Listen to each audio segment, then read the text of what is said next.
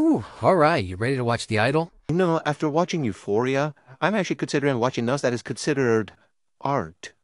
Well, one of the creators of this show is actually the same guy that created Euphoria, and get this, he created the show with The Weeknd. Wait, as in the singer? Then what the hell are you waiting for? Press play? 5 hours later.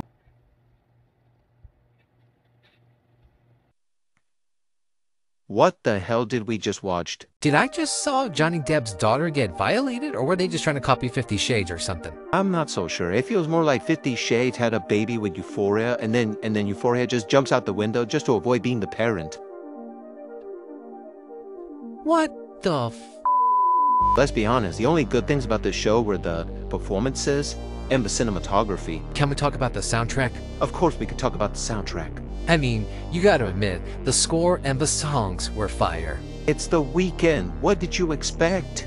I'm so confused. Was Tedros a pimp or a guru?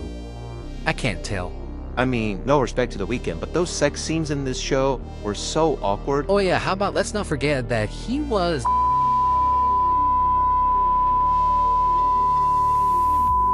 in a Gucci store. But hey, can we talk about that ending?